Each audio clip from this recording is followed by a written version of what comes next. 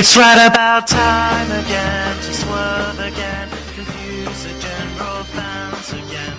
Add another swerve and then put it on a poll again. Put it on a poll again. Put it on the poll again. And our square to quad, it's gonna get emotional as I wait to overbook the damn card. I guess I'm losing confidence in my competence. Viscera's now president. Shoot or work or shoot. Let's put the title on the boot. The boot defends against the fruit. The fruit defends against my suit. And I square the quad with one wet emotion as I wait to overbook the damn quad. Whoa,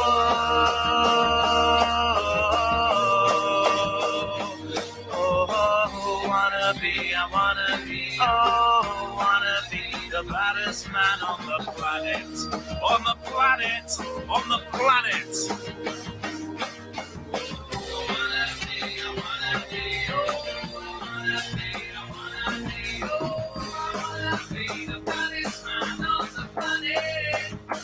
How about we put 7 men in a 4-man tag? Let's do the angle punks on crack. How about a title match? First to do 10 jumping jacks will then receive a title match. Royal Rumble on a pole match. When what grab with what? With what grab on swivel. And the way to overbook for them quad agree.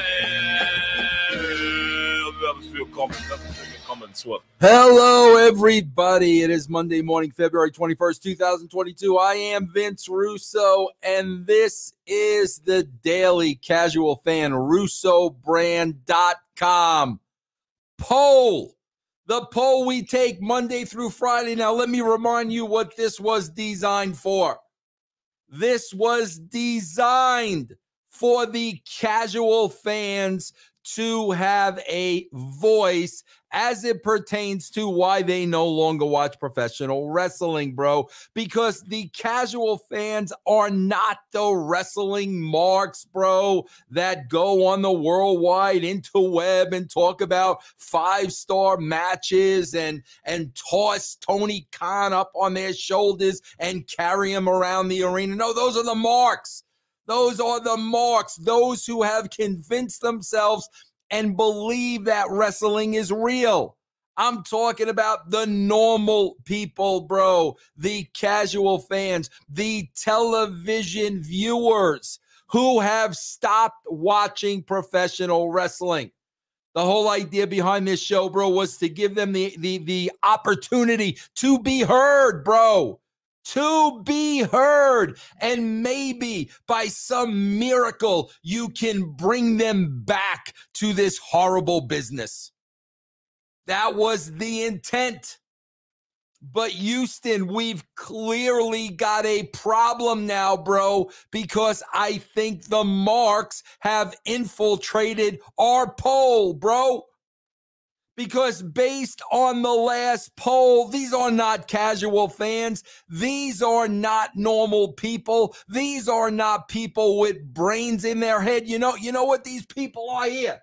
Here, they're puppets, bro. They're puppets that have been brainwashed by the Dave Meltzers and the Tony Khans of the world, bro. And slowly but surely, they are taking over the poll. Casual fans, you need to step up. The poll is meant for people with a brain. It is not meant for the sheep. It is meant for the leaders. I've made that clear. Now, guys, we've let these marks win at everything else. We cannot let them take over our poll, bro. I'm telling you right now.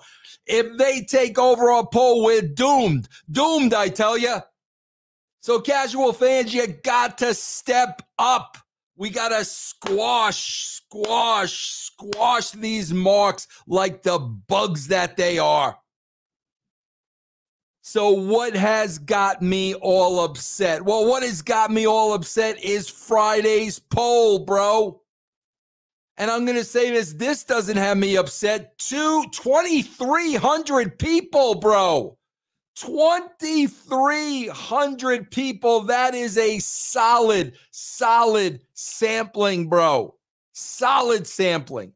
Now, we all know the absolute joke of Tony Khan winning Booker of the Year for the second straight year. The Wrestling Observer polls. The Dave Meltzer polls, bro. Dave Meltzer's like this spiritual leader, and these sheep just follow behind whatever Dave says, whatever Dave thinks is gospel. For the second year in a row, Dave has persuaded the marks that Tony Khan is Booker of the Year. I got one simple question, bro. What has he booked? What has this man booked? Give me one compelling storyline, bro. One compelling storyline that AEW had in 2021. A lot of people are going to point to Hangman Page and whatever I don't even remember his name anymore. The former, I don't even remember. Somebody help me in the chat. These guys, I don't even remember their names anymore. Who did Adam Page beat for the title, bro? Kenny Omega. Okay, bro, that wasn't a storyline. That just went on for a long time. There was no storyline. They were tag team partners who became friends and were champions, and then they split up. Bro, wasn't that the Rockers circa 1980, bro? That's not an original storyline, bro. That's a storyline that's been done 1,000,000 times before. These guys were friends, and they're tag team partners, and now they're broken up, and now they're competing. That's not a story, bro. Bro, that story was done before Michaels and Jannetty were even born, bro. I promise you. Go back in the annals of professional wrestling. You'll see that somebody did that in 1910. That's not a storyline, bro. That's obvious. That's the obvious. Then what's the other one? He put CM Punk and MJF in a match. Oh, bro, it's our turn now. It's you've had your time. Walk away in the sunset. Oh, bro, very reminiscent of Bruno Sammartino and Larry Zbyszko circa 1970 Shea Stadium. Are you kidding me, bro? These are not original ideas. These are very basic fundamentals ideas that have been going on since the beginning of time. So what did he book, bro? Tell me what he booked. He totally butchered the return of CM Punk. Even the markiest of marquee AEW fans would say that. CM Punk was gone for 7 years, and Tony Khan succeeded in making him just another name on the roster. Daniel Bryan, bro. What type of impact did Daniel Bryan have from a creative standpoint coming into AEW? If you're going to name somebody Booker of the Year, bro, you got to give me examples. There are none. What is this guy booked? So now let's go to the poll, 2,300 of you. Who really should be Booker of the Year? There were 5 choices. Vince McMahon, Tony Khan, my English bulldog Penelope, the guy who writes Yellowstone, and Wade Keller, because we know Wade Keller likes to book all his own stuff. So here's how the poll went, bro. 20% Vince McMahon, 28% Tony Khan, 19% my English bulldog Penelope, 24% the guy who writes Yellowstone, and Wade Keller 8%. So let's get Wade out. Wade, your impressions, your booking, they're horrible, Wade. They're horrible. No, nobody cares. Nobody wants you to book anything, bro. So you're out of the running with 8%. My dog Penelope has literally tripled, almost tripled Wade Keller, my dog Penelope. Almost tripled, bro. So Wade's out of the running. So here are the problems I got with this poll right away.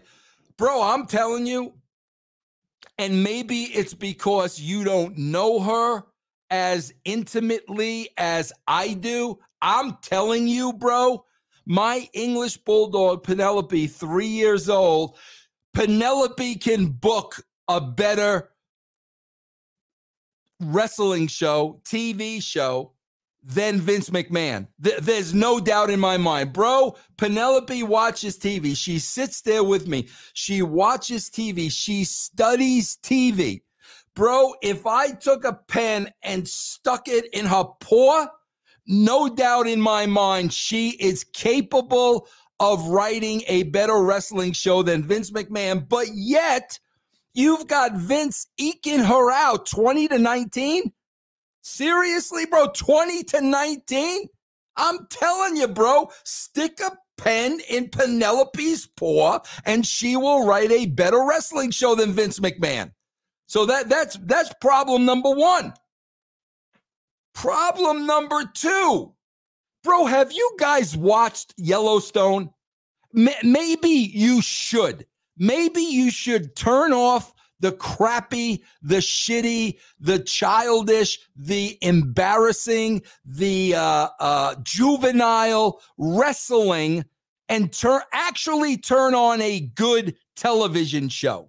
You want to see what a good television show is, bro, with writers and characters and storyline? You want to know what that? Watch Tombstone, bro. You will get an idea of what a good television show is supposed to look like. A good written show, a good produced. Check it out, bro. It's on it's even on Peacock. I'm giving Peacock a plug. It's on Peacock, it's on Paramount. Check it out. The fact that you have 28% Tony Khan and 24% the guy who writes Yellowstone, bro, you are out of your freaking minds. That just tells me, bro, you don't know what good TV is. You have no clue what good television is. If you think pro wrestling is good TV, you are telling me you have no idea what good wrestling is. And now it just dawned on me, bro. I didn't vote. So if I would have voted, Penelope would have tied Vince McMahon. But I didn't vote. So an English Bulldog and Vince McMahon would have been neck and neck. But you guys are going to choose Tony Khan over the dude that writes Yellowstone. Bro, this is embarrassing to me. And let me tell you, bro, we have comments so you guys can tell me, bro, what incredible, monumental, unbelievable storylines Tony Khan created in 2021. I can't wait to hear. I can't wait to hear. So I'm going to keep going because I'm not going to give up hope. Let's look at today's poll because, again, WWE, okay, bro, let's just book legends in matches and beat them. Everybody knows we're going to beat them. Everybody knows we're going to beat Lita. Everybody knows we're going to beat Goldberg. So we're just going to waste everybody's time with these insignificant matches. So here's the question. If the WWE were actually ever to put a legend over in a championship match, who should it be? So if they were ever going to put a WWE legend over to win a championship title, who should it be? Here are the choices. Number 1, Kurt Angle. Number 2, Trish Stratus. Number 3, Edge. Number 4, Stone Cold Steve Austin. And number 5, The Rock. That is today's poll. Guys, I'm going to plead with you. Don't let the marks take over. The marks have done enough damage, bro. The marks have done the hocus pocus, bro, to make all the normal people turn off wrestling. If you want it back, bro, you've got to take over this poll. And also, bro, you got to support me, bro, each and every day. Dozens and dozens of podcasts, bro. Check me out, russosbrand.com or patreon.com/RussoTWC. Guys, I will be back tomorrow. Mark, casual fan, whoever you are, I still want you to have a great day today. I will see you tomorrow. It's right about time again to swerve again, confuse the general fans again. Add another swerve and then put it on a poll again. Put it on a poll again. Put it on the poll again. And I swear to God, it's gonna get emotional as I wait to overbook the damn card. I guess I'm losing confidence in my competence. Viscera's now president. Shoot or work or shoot. Let's put the title on a boot. The boot defends against a fruit. The fruit defends against my suit. And I swear to God, we're gonna get emotional as I wait to overbook the damn card.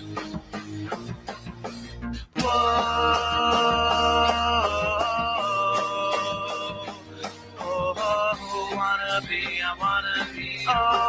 wanna be the baddest man on the planet. On the planet.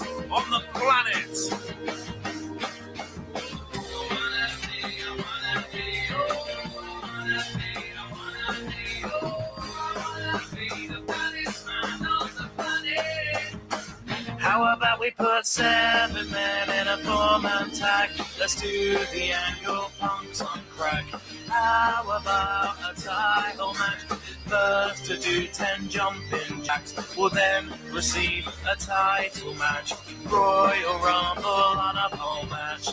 When I grab with God, with regret, grab up with all, and the way to overbook for them quad agree. See you tomorrow, everybody.